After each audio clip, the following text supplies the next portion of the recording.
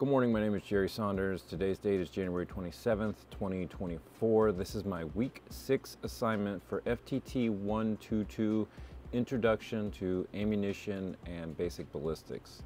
Today we're going to talk about a few things. We're going to discuss trajectory and sights, gyroscopic drift, drag, Magnus effect, Coriolis or Eötvös effects, vertical angles, and transonic ballistic performance.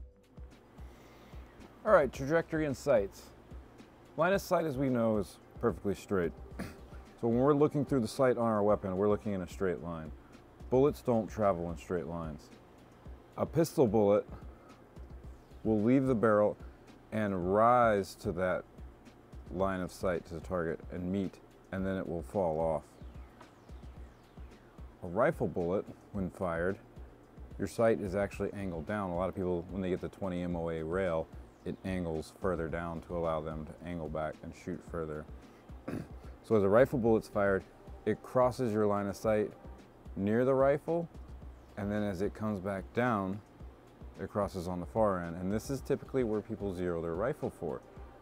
But if you're on ship or somewhere that is reduced distance, you can zero on the near side. So this might be your 30, 35 yard zero, but this is your 300 yard confirmation. So that's a quick rundown of trajectory and line of sight. The next thing we're going to talk about is gyroscopic drift, or otherwise known as spin drift. Most people know it as spin drift.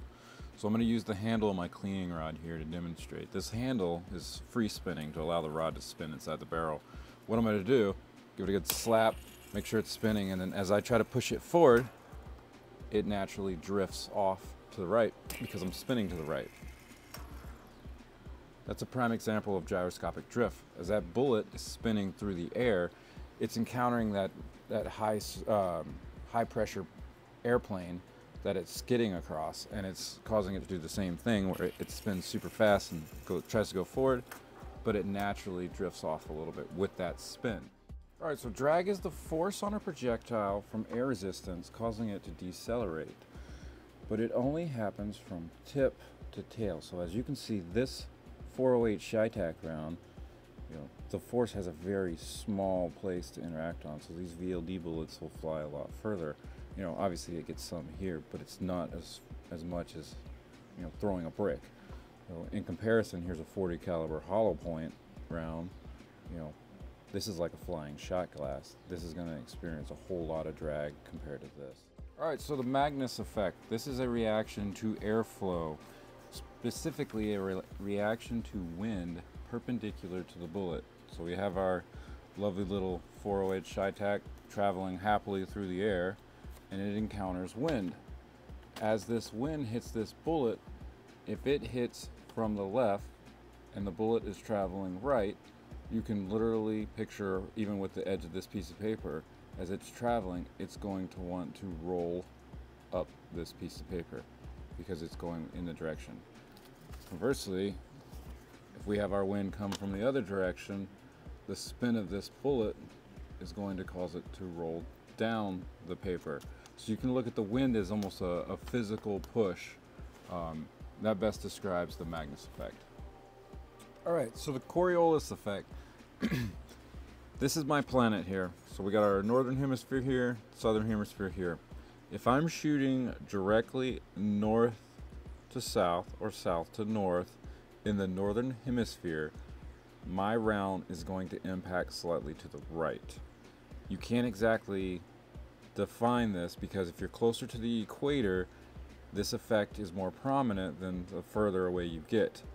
Now, if I'm in the southern hemisphere, it doesn't matter if I fire south to north or north to south, my round is going to impact slightly to the left. This is known as the Coriolis effect. The Eötvös effect affects your round when firing east to west or west to east. So the earth rotates west to east. If I'm shooting to the west at my target, and say this little notch right here in the bottom of the frying pan handle is my target, I'm going to fire as the earth still rotates. My target moves. I'm going to hit below my intended point of impact, roughly 2 inches for every 1 second time of flight that this bullet is in the air. Now the same thing, if I'm firing to the east, I fire my bullet off, same target here, boom, as this rotates, over 1 second time of flight, I'm still getting that same 2-inch deflection, but it's going 2 inches high for every 1 second. This is known as the Eötvös effect.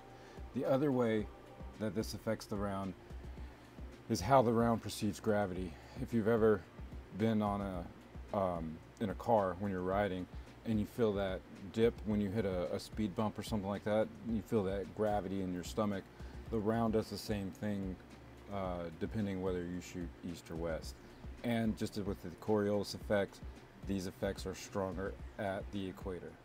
All right, shooting at angles. I love this topic. I'm going to talk about this while I eat my lunch.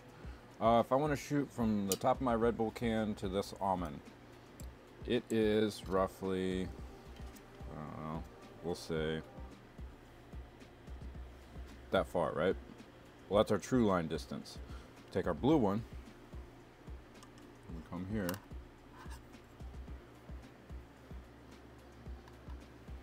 Now these don't add up, right? If I compare that, our true line distance is a lot further than our straight line distance. What do we do with that information? All right, for our true line distance, that's how far gravity affects our round. For our straight line distance, that's where we calculate our wind. It's very easy. A lot of people talk about the Pythagorean theorem with this, but shooting in angles, most people overestimate their distance because they're trying to shoot their true line distance and not their straight line distance. All right, and finally, transonic ballistic performance, or somewhat lack thereof. When a round goes subsonic, it breaks the sound barrier, and while it's in the sound barrier, it's supersonic.